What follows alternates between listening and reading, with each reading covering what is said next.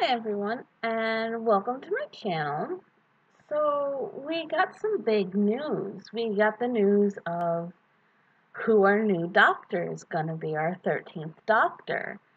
And it's Jodie Whittaker. And this is the first time that Doctor Who has regenerated into a woman, which is huge. It's a huge deal. Um, that being said, I don't know who Jodie Whittaker is. I haven't seen anything that she's been in. I'm actually going to check that now because I don't think I've seen anything that she's in, so let me not lie to you guys. She was in something with David Tennant, I think Broadchurch, but I haven't seen that. I just know that he was in it, and it comes up in, I think, my Netflix all the time as something that I should watch. Um,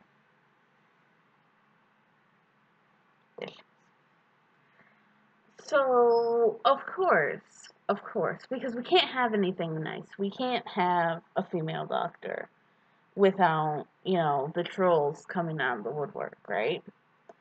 So, I'm not gonna, name names, on this because I really don't want to give these assholes more of a platform.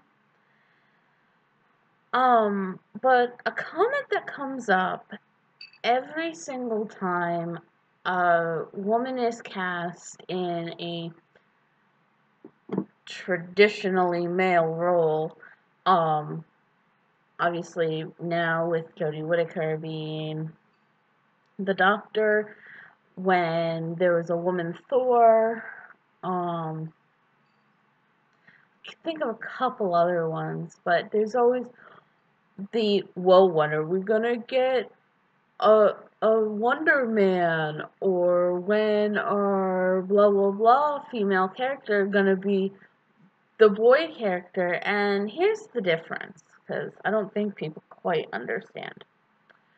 We have what, 70 some odd, 80 some odd years maybe at this point of a male Thor. If you don't like female Thor, if you don't like Jane Forrester as Thor, you have a huge back catalog. Also, there is no other female superhero that's comparable to or comparable to Thor. It's Thor. A Storm maybe a little bit with the whole weather thing, but not anything.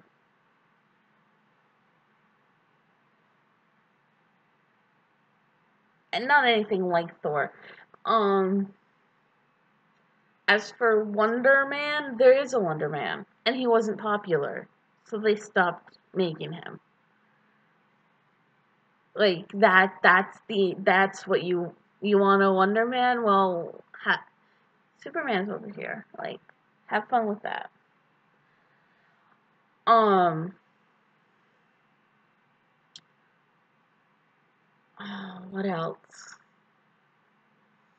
So yeah, same thing with Doctor Who. Oh, you don't like this particular regeneration of the Doctor? Well, you have 12 other 60 some odd years. No, it can't be that much. Maybe 50 years. No, 50 years, sorry.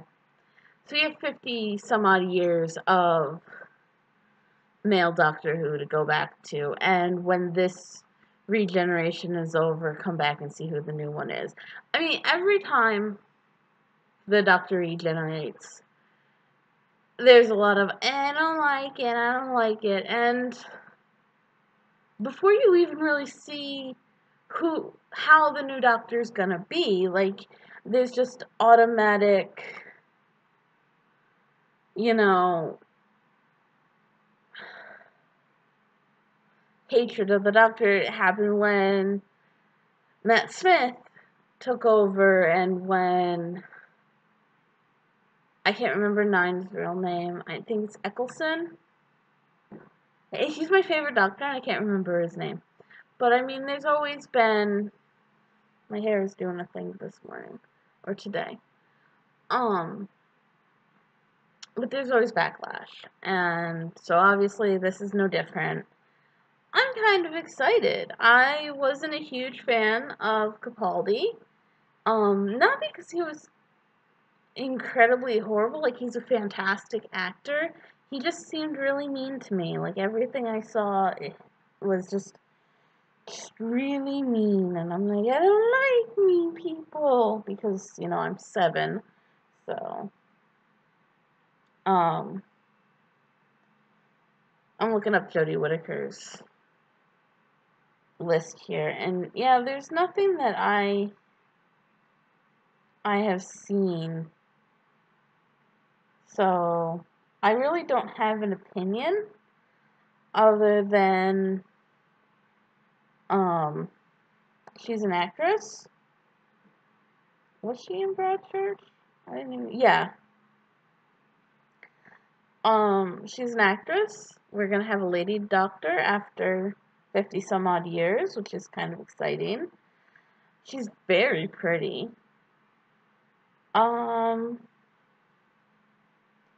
Yeah, it looks like a lot of British TV, which is fine. I don't happen to watch a lot of British TV, whatever.